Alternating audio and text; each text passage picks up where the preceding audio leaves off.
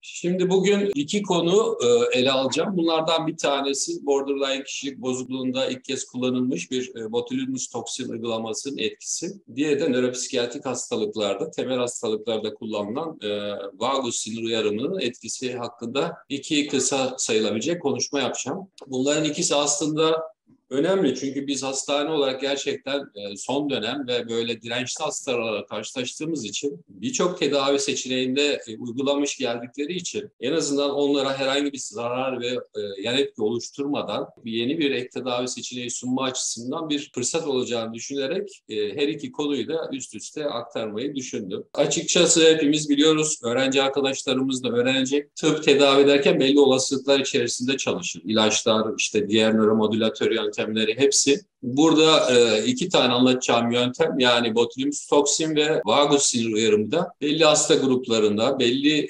oranlarda olumlu etkiler ve tedavi edici özellikler gösteriyor ve bunları da yine anlatırken de söyleyeceğim. Herhangi bir ciddi yan etki, hatta minik bir yan etki ya da az bir yan etki oluşturmadan etkisini ortaya çıkarabiliyor. Şimdi bugün anlatacağım ilk konu bir makale üzerine Borderline Kişilik Bozukluğu'nda Botilusmus Toksin uygulanması.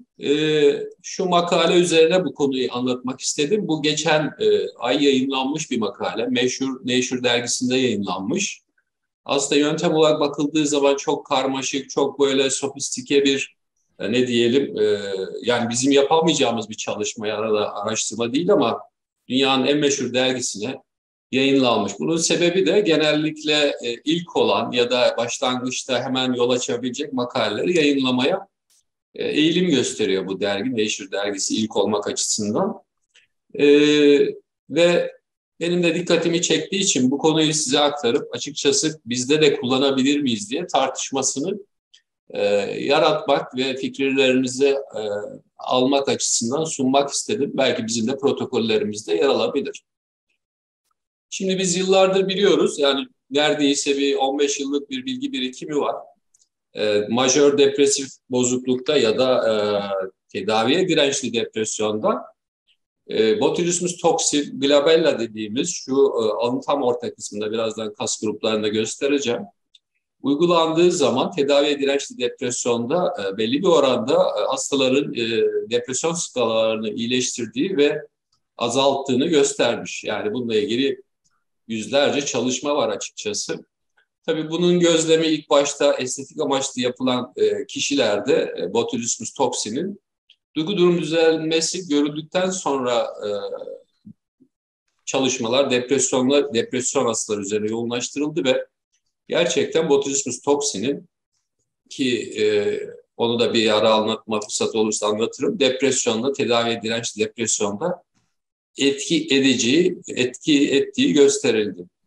Tabii burada ilginç olan şey, yani bir kişinin alınındaki kasları botulismus toksinle sinir kas kavşağını bloke ediyorsunuz. Alın kaslarını gevşetiyorsunuz. Emosyon ve mimik kaslarını gevşettikten sonra bu kişinin duygu durumu nasıl düzeliyor? Yani sorun bu nörofizyolojik, nöroanatomik ilişkiyi kurmaktan kaynaklanıyor. Biraz tuhaf gelse de birçok çalışma bunun olabileceğini ve olduğunu gösteriyor açıkçası. Şimdi tam mekanizma açık değil, fakat birçok teori var bu konuda. Yani nasıl bu etki mekanizmasının ortaya çıkacağına dair. Bunların içerisinde en çok kabul edilen teori, ta Charles Darwin'e kadar giden yüz geri bildirim hipotezi. Yani bu hipoteze göre aslında depresif hastaların bir şekilde mimikleri, hatta ben şeyden hatırlıyorum, psikiyatri stajından hatırlıyorum tıp fakültesinde, işte depresyonun bedensel bulgularını anlatırlardı bize. İşte alında omega görüntüsü, öne çöküklük gibi böyle dışarıdan gözüken fizyonomik belirtileri var. Yüz geri bildirim hipotezine göre, yani duygunun yüzde ifadesi tabii insanlar için önemli. Yani dilden çok yüzdeki mimiklere önem verip bilinç dışı olarak karşıdaki kişinin temel duygularını anlamaya çalışıyoruz. İyi mi, kötü mü, mutlu mu, öfkeli mi, kızgın mı, iğreniyor mu gibi. Normal şartlarda depresif hastaların yüzlerinin kaslarının, depresif görünüm kaslarının botulismus toksinle paralize edilmesi ve negatif duyguların yüzden kaldırılması, proprioseptif geri bildirimle beyne bir geri bildirim yaparak, çünkü bütün vücut organları proprioseptif geri bildirim sağlıyor. Başlangıçta bu depresif olan soğuk ve negatif yüz bildirimi artık daha güçlü pozitif duygusal bir dönüş ortaya çıktığı için geri bildirimle beyinde de geriye doğru bir modülasyonla, adeta bir nöromodülatör etkiyle öznel algılanan iyilik halini arttırıyor. Tabii burada muhtemelen şöyle bir şey de oluyor. Yani yüzdeki duygu durum değiştiği zaman, yani negatif duygu durum değiştiği zaman insanlarda tabii çok belirgin olarak bir karşıdaki duyguyu empatileme yeteneği var. Belki de depresif hastalarda bu çok daha fazla. Kendi depresif duygu durumlarının yüze yansıması karşı taraftan aynalandığı zaman, karşı tarafta da o negatif duygu durumuna karşı eşikleri düşükse, onu hemen geriye doğru algılayıp depresif duygu durumun o çarkı içerisinde kalabiliyorlar. Dolayısıyla burada esas olan şey teori, yüz geri bildirim hipotezi. Yani yüzün yapısını, anatomik yapısını değiştirdiğiniz zaman yansıyan duyguların karşılığı olarak kas güçsüzlüğü yarattığınız zaman bu depresif kaslarda geriye doğru bildirim yaparak beyindeki nörokimyasal yapıyı değiştirerek duygu durumun değişmesine neden olabiliyor. En önemli teori bu. Bununla ilgili en çok bilinen şey, yıllardır konuşulan, popüler de çok konuşulan ağızdaki kalem etkisi. Yani ağzınıza kalem aldığınız zaman ya da burnunuzla üst dudağınız arasında koyduğunuz zaman bunun duygu durumunu iyileştirdiği ya da aynada işte gülme egzersizleri yaptığınız zaman geriye doğru sizin mutluluk durumunuzu arttırdığı yıllardır konuşuluyor ve çok bir pratik egzersiz olarak sosyal medyada her yerde konuşuluyor. Evet, bunun etkisi var fakat beklenildiği kadar güçlü değil, ama etkisinin tek başına olması bile aslında önemli bir durum. Yani temel olarak bu yüz geri bildirim hipotezi, yüzdeki olumsuz duygular botulismus toksinle pozitife çevrildiği zaman geriye doğru beyinde algılanmayı değiştiriyor, kendi bedensel yapısını ve muhtemelen empatiyle de karşı tarafa yansımanın ve geri dönüşün olumlu etkilerini görerek düzeliyor. Yani bu enjeksiyon, birazdan göstereceğim, alının kaşların ortasındaki iki tane kas grubu var. Bir tanesi procerus, diğeri de korrugator kaslar. Oraya uygulanıyor ve bu olumsuz geri duygu beslenmesini durduruyor. Yani literatürün yazdığı gibi keder kaslarını inhibe ediyor ve böylece de pozitif duyguları yansıtmayı kolaylaştırıyor. Şimdi daha önce tabii başka çalışmalar da var ama burada göstereceğim kaslar şu, bu çalışmada da bu kaslara yapılmış. İşte depresör süperfisili yüzeyel kası, korrugator kaslar ve sağ ve sol tarafta yer alıyor. Ortada procerus kası yer alıyor. Sadece buradaki kaslara hem depresyon çalışmalarına hem de burada anlatacağım borderline kişilik bozukluğunda botulusmus toksin uygulanmış ve sonra değişik paradigmalarla bunun etki etmediği gösterilmiş. Şimdi borderline kişilik bozukluğundan şöyle kısaca bir öğrenciler açısından da bahsedelim. Aşırı olumsuz duygu ve dürtüsellik içeren bir psikiyatrik hastalık. Sınırda kişilik bozukluğu olarak da geçiyor. Borderline kişilik bozukluğu hastaları olumsuz duygusal ifadeleri çok daha hızlı algılıyorlar ve bunlara karşı eşiklerinin az olduğu değişik çalışmalarla gösterilmiş. Yani bunları, olumsuz yüz ifadelerini hemencecik algılıyorlar ve tepki gösteriyorlar. Duygusal işleme ve duygu düzenleme ile ilgili sorunları var. Tabii buna karşı hassasiyetleri yüksek olduğu için olumsuz yüz duygularına.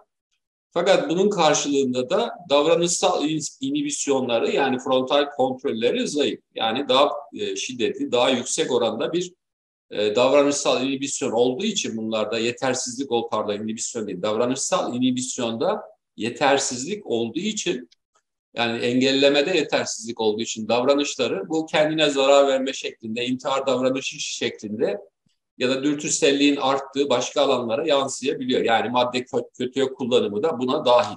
Şimdi bu makaleyi yayınlayan Kruger ve arkadaşları daha önce 2016'da da küçük bir pilot çalışma yapmışlar. Borderline kişilik bozukluklarında botulismus toksin enjeksiyonunun, glabelle enjeksiyonunun bu bölgeye Aşırı negatif duygusallık ve dürtüselliği azalttığına dair bir küçük çalışma yapmışlardı. Fakat bu yeni çalışmada 2022'de bunu biraz daha ileriye taşıdılar ve bunun üzerine birazdan söyleyeceğim paradigmaları eklediler.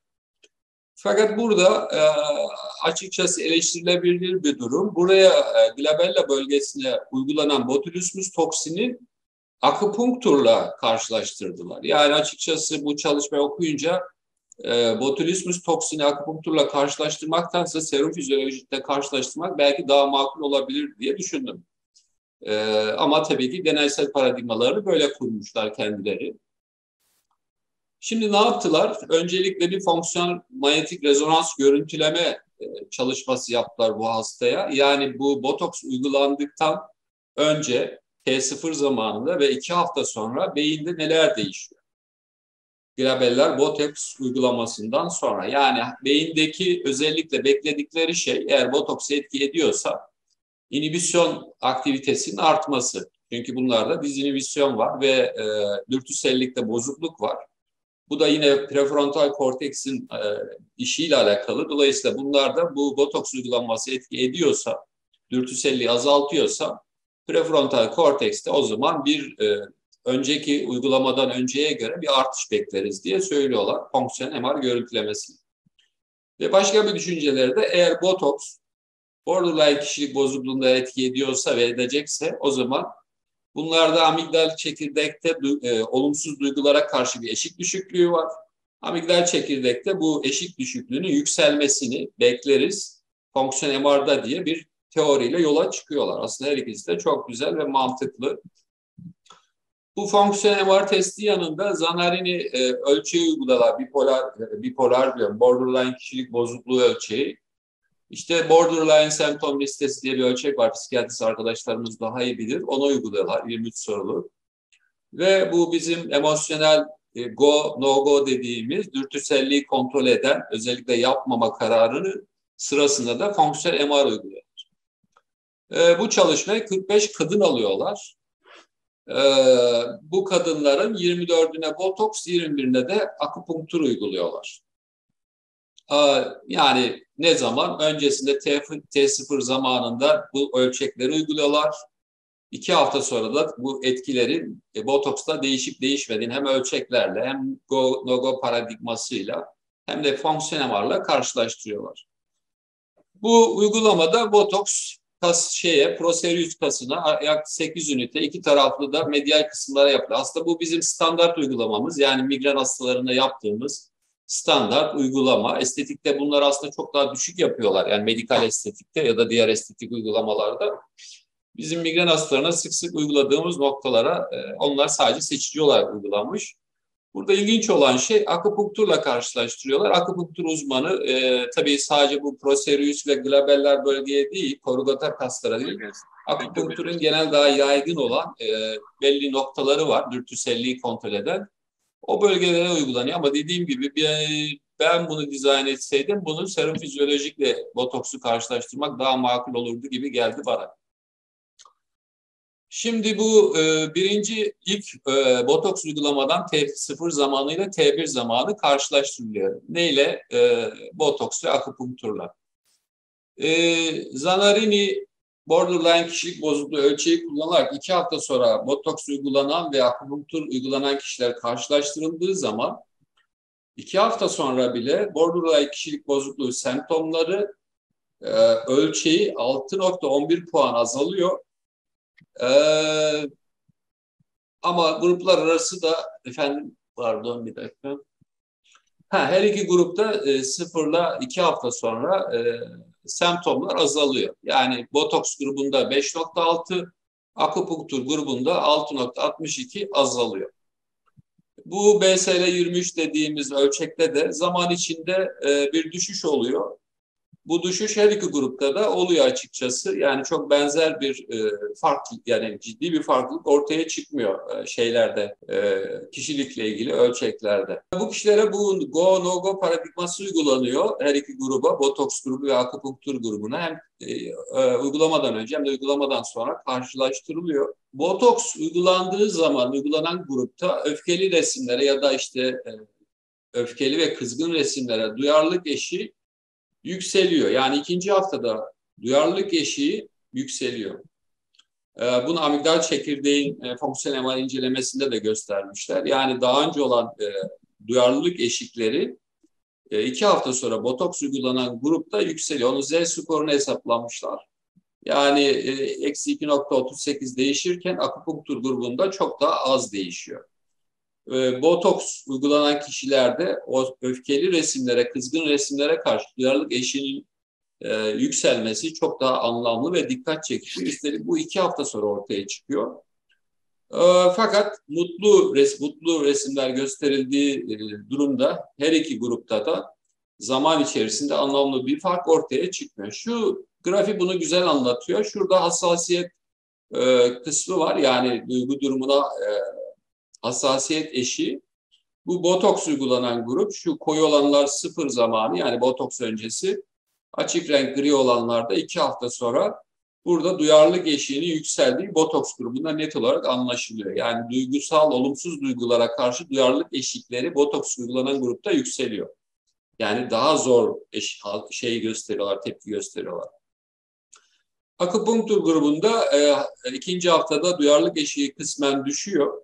Ama istatistik olarak ciddi bir anlam söz konusu değil. Mutlu resimler için her iki grupta da hem botoks grubunda hem de akupunktur grubunda belirgin bir fark yok. Açıkçası şuradaki bu değişiklik ciddiye alınacak ve önemsenecek bir bulgu olarak gözüküyor. Yani negatif duygusal uyaranlara karşı duyarlılık eşikleri yükseliyor. Eski kadar kolay yanıt vermiyor. Fonksiyonel MR çalışmasında şöyle bir şey gözüküyor.